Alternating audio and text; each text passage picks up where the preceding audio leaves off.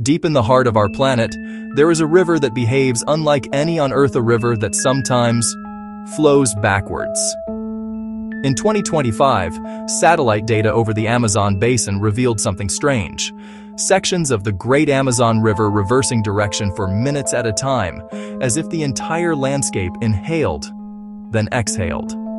Scientists traced the cause to a powerful chain reaction when distant storms in the Atlantic push massive waves of air pressure inland. They send a force so strong that it temporarily overpowers the river's natural flow. Water begins to rise, hesitates, then travels upstream. Like time itself is rewinding. But here's the haunting part. The indigenous tribes of the region have legends that speak of the breathing river, a waterway that shifts direction when the sky is angry. Now modern science and ancient stories meet, one revealing pressure waves and hydrology, the other whispering of a river alive. For a few rare moments, the Amazon refuses the rules of gravity, reminding us that even the largest river on Earth still obeys forces we cannot see, only feel.